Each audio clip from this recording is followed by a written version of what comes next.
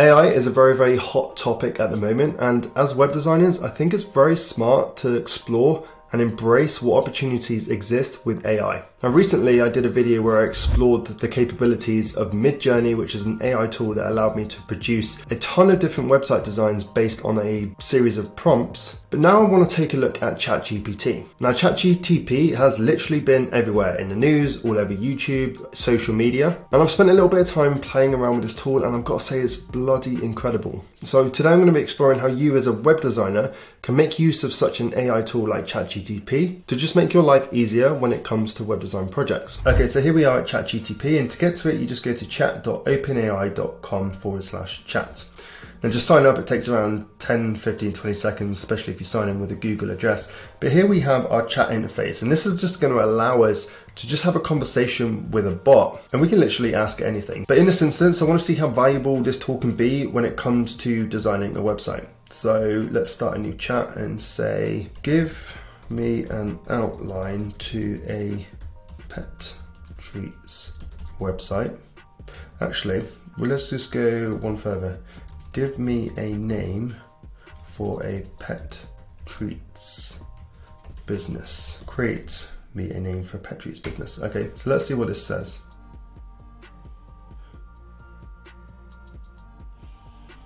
Bark Bites, so I like that. Okay, so it's given us quite a few options here for potential business names. I really like Bark Bites, so I'm just gonna go with that. Website outline for our pet treats business called Bark Bites. All right, and this is going to go away, and sure, it's going to give us an outline to our pet treats business. So we've got homepage, so a welcoming header with the company name Bark Bites and a tagline such as wholesome treats for happy pups. So it's given us a tagline as well here, which is great. An introduction to the business. So it's given us a homepage outline, which is awesome. Then it's given us products. So it's listing this out by pages, which is super useful, especially if you're in the early stages of trying to build a website for an industry you've never maybe built a website for before, especially if you're getting started. You can use this to give you the tools that you need in order to make sure that you're creating the right pages. So we've got products, we've got a list of different types, biscuits, chews, soft treats. So this is giving us some really, really high quality details here. So we've got high quality images and treats, a way for customers and products. Okay, so if, for example, you were pulling together the outline of a project, you could use something like this to give you the base, and it's certainly going to give you a lot of information. It's going to give you really good ideas on what pages. So we've got homepage, product, about, a blog, contact page, a shop, my account. So it's already made the assumption here that you're building an online store. If it's dog treats, the chances are you're going to want to sell them. So we could literally use this information to either share it with our customer or our client, or we can use this information to start putting together a brief for either ourselves or for a designer if you were outsourcing. So already this has given us a lot of information. So we can actually further this. We could potentially say, give me more content to put on the homepage. Sure, here's a few more elements you can include on the homepage of Bark Bites. So now it's given us some parts that we can include on the homepage. So we've got features, products, why choose Bark Bites, using this section to highlight unique selling points, a subscription service, a customer review section. So now it's kind of giving us the construction of what elements to include on our homepage. So we've got customer reviews, happy customers or customer gallery, special offers, news and events, and followers on social media. So this should give you an idea of additional elements you can include on your homepage to make it more informative and engaging for customers. Remember to make it visually appealing. So it's also given us some advice, which is cool. All right, so let's see what we can do next. So we've got a featured product section. So we could maybe ask it, can you write us some content for the featured products section on our homepage? Sure, here's some sample content you can use for the featured product section. Introduction on newest. So okay, so now we've gone as far to do the outline. It's pulled together some content that we can have on the homepage, and now we're asking it to write us the content. Okay, so this is a really powerful tool, and if you're someone like me that isn't too strong at copywriting, because after all, we are web designers, you can use this tool to produce copy for you. Again, this copy is good. Like, this copy writes better than I can write, so it definitely is a good way to go. So you've got, right, so it's got what, 4, okay, so it's writing quite a bit of text here. So introducing the newest addition to Bike Bites for the Porky. So it's given us a product name here, which is cool. You could obviously just change that. You can change this to suit you, but it's definitely giving you a very, very good base. So looking for a healthy, wholesome treat option for our veggie bites, that's another one. Okay, so we've got featured products, and it's given us 4 blocks of text for 4 individual featured products. So Porky Delights, veggie bites, barking beef chews. Brilliant, so that's given us that. So we could then come up here and say, why choose Barks Bites? Okay, so we could then, I don't know, copy this and say, write me some content to go on the homepage. Okay, so it's given us featured products text. We're now asking it for why choose Bark Bites. So sure, at Bark Bites we believe that pets deserve the best, and why we use the highest quality all natural ingredients in our treats, from locally sourced meats, organic fruits and vegetables. Our treats are handmade. So again, it's listing out some points here, and these look like they could work as USPs. So that's that one.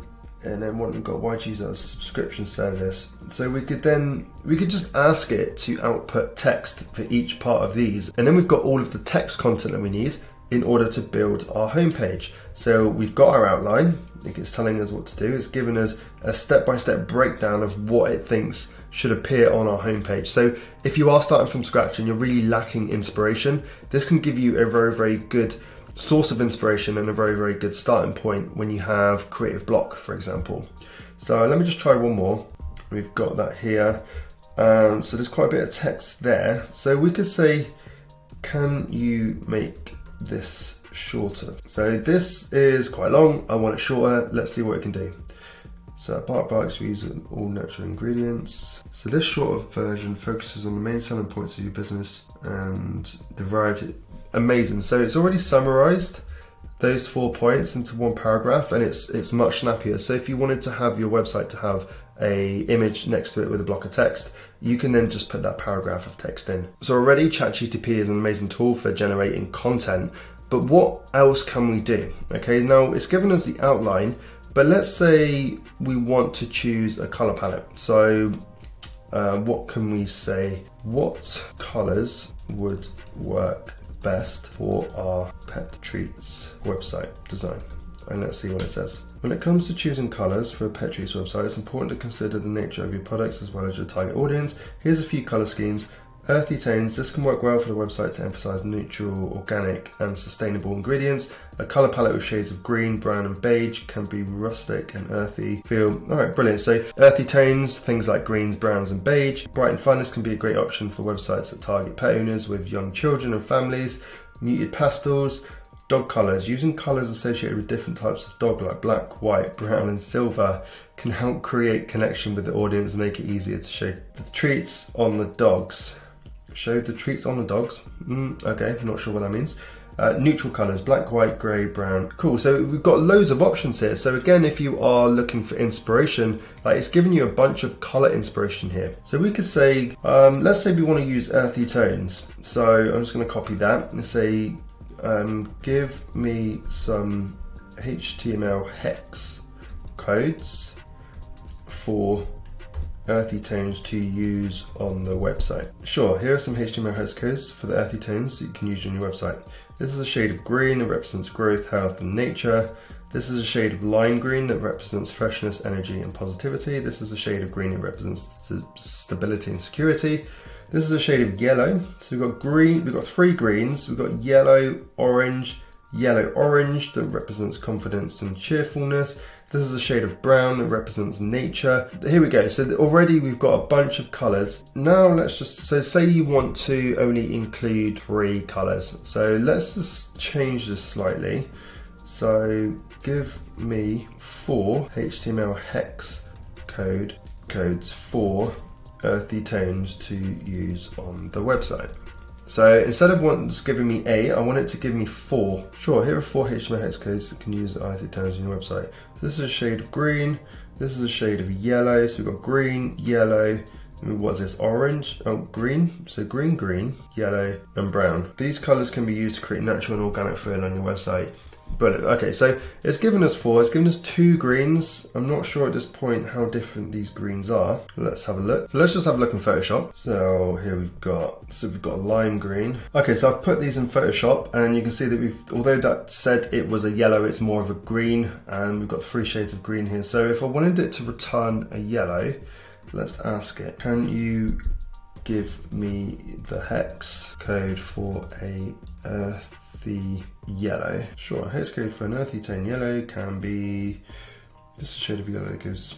So it already looks different to that one. So let's have a look. Amazing, that already looks like a nicer yellow. So we've got quite a vibrant color palette here, although earthy tones.